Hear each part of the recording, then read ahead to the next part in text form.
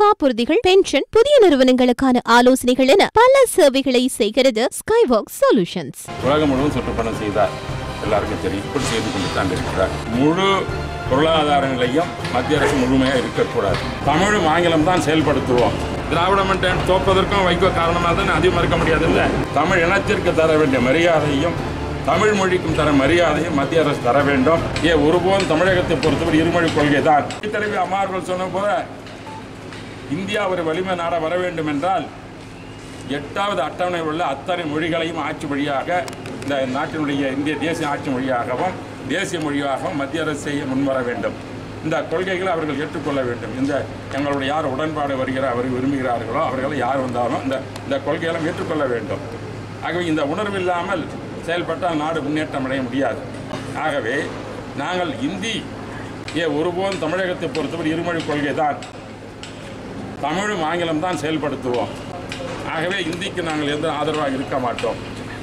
இந்திய பகுதி பேசுவோடு இந்தி மொழி வளர்த்து நாங்கள் தடுக்கவில்லை. ஆனால் தமிழர் என்ற உணர்வு நாங்களும் இந்த நாட்டிற்கு சொந்த போராடியவர். நாங்கள் தமிழ் இனத்திற்கு தர வேண்டிய மரியாதையும் தமிழ் மொழிக்கும் தர மரியாதையும் மத்திய அரசு தர வேண்டும். என்னுடைய கழகத்தினுடைய ஒருங்கிணைப்பாளர் OPS அவருக்கு சமீபத்தில் சொன்னது, எங்களுடைய ஒத்த கருத்துக்களை உடையவர்களுடன் தான் தேர்தல் உடன்பாடு தேர்தல் அறிவிக்கும் போது கொள்வோம் என்று சொல்லியிருக்கிறார்கள். அந்த என்ன கொள்கை என்று சொல்லிவிட்டோம். அந்த கொள்கைகள் ஏற்ற யார் எங்களோடு வருகிறார்களோ அவர்களுடன் எங்களுடைய தலைமையானது எந்த உறவு வைத்துக் கொள் என்று முடிவெடுப்பார்.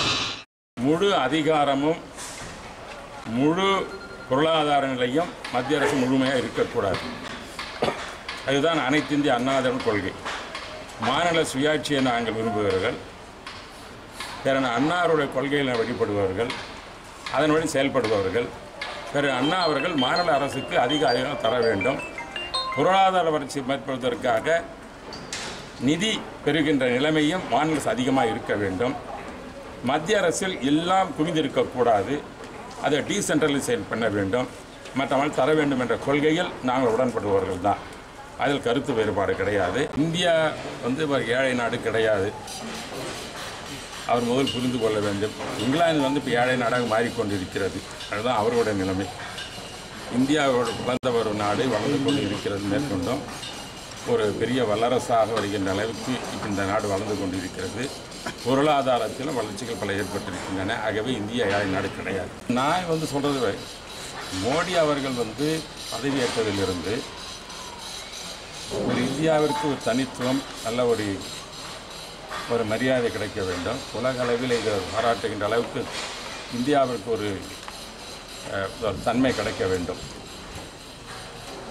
ஏறினால் நல்ல அதுக்கு ஒரு இது கொடுக்கின்றதுக்காக உலகம் முழுவதும் சுற்றுப்பயணம் செய்தார், எல்லாருக்கும் தெரியும். இப்படி செய்து கொண்டு தான் இருக்கிறார். ஆகவே உலக அளவில் இந்தியாவினுடைய மரியாதை உயர்ந்து கொண்டிருக்கிறது, யாரும் மறுக்க முடியாது அவர் செய்த அந்த திட்டங்கள் மூலமாக.